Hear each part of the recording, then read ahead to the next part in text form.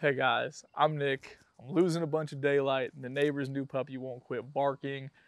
I showed you yesterday at the end of the video that I had this Sportsman 136 in my garage. I did put it in the water today. I spent some time in it. I killed the battery, which was really my goal, to see how long it would last. Destroyed it. All right, but I wanted to take this time, and I could do a walkthrough and could talk to you about this kayak, and I will later in the week. But today I wanted to talk to you about what is it? Is it a kayak? Is it a boat? Is it a mediocre skiff? Is it a paddleboard? What is it, right? What is it? Obviously, it's not a paddleboard. It's the heaviest paddleboard in the history of paddleboards. Is it a solo skiff? It's registered. Is it a boat? Easier to launch off a trailer than it is to launch out of the back of a truck. Is it a kayak? So what is kayak fishing to you? To me, kayak fishing started off as a way to reach water that I couldn't reach wade fishing. Whether it was I couldn't wade that far and I could paddle the kayak and get there quicker and then beach the kayak and then wade fish. That's how it started for me. Then kayaks evolved to rod holders and they got wider and more stable and faster, and you could add pedals eventually, and they've evolved into this crazy situation where you see this is still called a kayak when really, in my opinion, it's a mediocre skiff, underpowered mediocre skiff if you want to talk about it for real.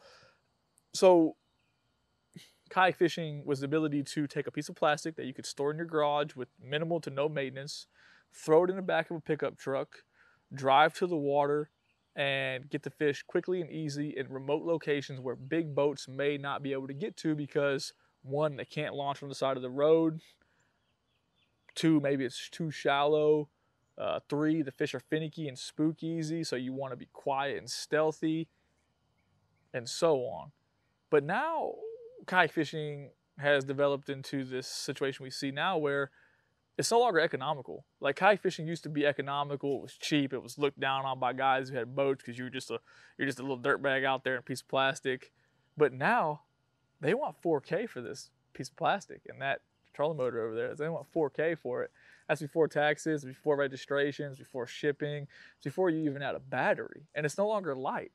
That motor and this piece of plastic without a battery weighs 154 pounds. If you add a $700 battery, which brings you to a total of $4,700, that's without taxes or fees or anything like that, 4,700 bucks. You add a 28-pound battery, which is a 100 amp hour amped outdoors battery. That brings this thing to roughly 180 pounds. That's 60 pounds greater than a Predator PDL. That's a lot of weight. So the Predator is hard to move as it is because it's heavy and big and bulky. Now you want to add 60 pounds to it?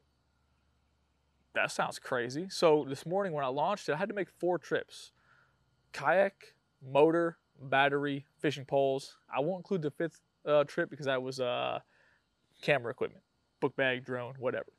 I didn't even use any of it, but I brought it just in case, right? So when is it no longer kayak fishing? When are you at a point of, this thing is a boat?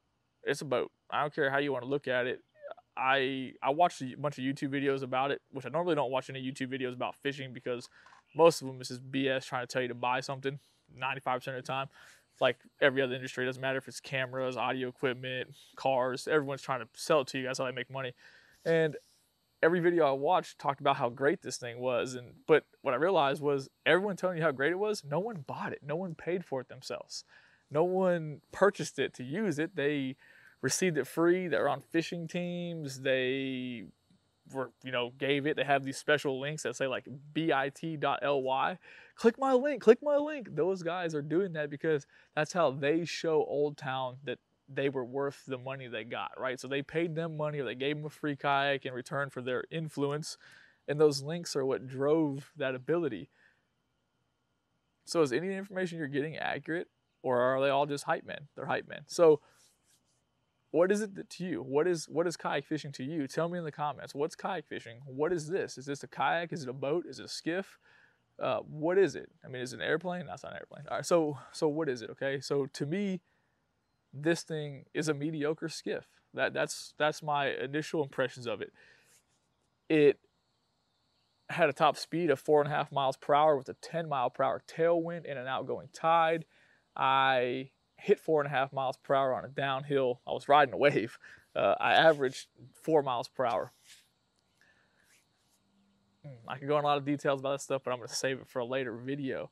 Let's just stick to, what is this thing to you? Boat, skiff, kayak. And tell me why you started kayak fishing in the comments. Thanks for watching.